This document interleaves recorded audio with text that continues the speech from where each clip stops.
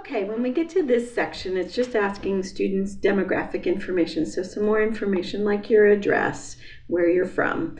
The name and social security number will already be pre-filled from the previous section. You can tell this question if you, as you adjust it, what state are you from? Notice that this question adjusts. And this question about how long you have lived there is really related to state grant application. So that's why that information is important. Your telephone number and email address are required, and you do want to provide a good email address because that is how FAFSA will keep in touch with you if there are any issues. Marital status as of today, that's a question that sometimes trips people up, and notice the help here on the right. And this is for you, the student. Remember, we're still in the student section. What is your marital status as of the day you are filling out the form, is how you answer that question. Driver's license information is optional. This question about citizenship status is an important one.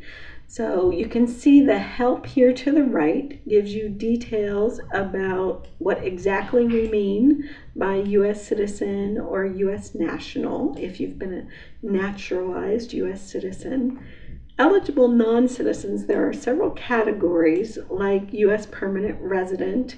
So if you have what used to be called a green card, all of that details here tell you the various statuses of eligible non-citizen that do allow you to qualify for federal student aid. If you don't qualify for one of those statuses, then you would answer this question by saying, no, I'm not a U.S. citizen or an eligible non-citizen. And that would be for people who are international students, undocumented students, for example, would have to say no to that question. And that does make you ineligible for federal student aid. However, it's still worth your time to fill out the FAFSA because that information is shared with the schools that you're applying to, and they can consider you for institutional aid based on that basis. So students who have a social security number, so undocumented students who, for example, have DACA status, do have a social security number and will be able to fill out the FAFSA, but you're still not going to be considered for federal student aid. So you might want to double check with the school you're applying to make sure it's worth your time to fill out the FAFSA, but you can still do that if that's your status. We're going to go ahead and say, yes, the student is a U.S. citizen. And just a side note, we'll get to this section, I think, in a bit, but parents, if your parents are not one of those eligible statuses, if your parents are not U.S. citizens, that's okay. You can still fill out the FAFSA. Your eligibility is based on the student status. This question about being registered for the selective service is only comes up if you've said you're male in the application, because that is the federal rules. You'll see here, if I say no to this question, I'm presented with information that will allow the Department of Education to send your information to selective service and register you. They will happily do that for you. If you're already registered, that's okay. This is a requirement of receiving federal student aid if you are a male over age 18 that you have registered with the selective service. And that is not something that we can change. This, again, remember, this is not about signing up for the draft. This is just about registering with selective service, and it is a requirement of receiving federal student aid. These next questions have to do with high school completion status. Just, read the years carefully. Remember what year you're in, what year you're going to help keep that straight in your mind, how you answer these questions. what will be your high school completion status? Many of you will be able to say you'll have a high school diploma. These other statuses do still allow you to qualify for federal student aid. There just may be additional questions or documentation required before you can do that. And what will be your grade level? Your choices here are never attended, attended before, or if you are going to be a continuing undergraduate. Remember, undergraduate is for those first 4 years of college. Graduate students who are looking at master's degrees or beyond would be putting their information down here.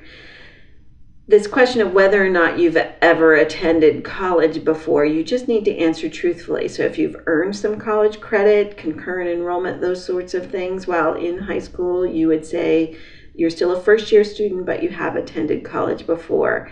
These do not impact significantly on your federal aid eligibility, so just answer those questions truthfully. And what degree will you be working on? A bachelor's degree is your first 4-year degree after leaving high school. So most students who are coming straight out of high school are going to say a bachelor's degree. An associate degree is a 2-year degree that you might get at a community college, for example, or a certificate program, like a technical education for programs that are less than 2 years. All of these different statuses do allow you still to qualify for federal student aid, but at different levels. So that's why it's important to know where you're heading and answer that question truthfully. Are you interested in being considered for work study? So this is, people worry a lot about the answer to this question. It doesn't commit you to anything. Regardless of how you answer the question, it's just a piece of information that gets passed on to the schools that you're applying to. You may or may not be offered federal work study based on how you answered that question, and you can still change your mind at the time the offer is made. So don't agonize over your answer to that question. And will you have your first bachelor's degree before in this case, it's July 2014 because this application is for the 2014-15 academic year. Remember, the bachelor's degree is your degree after 4 years of education after high school. So most people are going to say no to that question. Highest school completed by parent.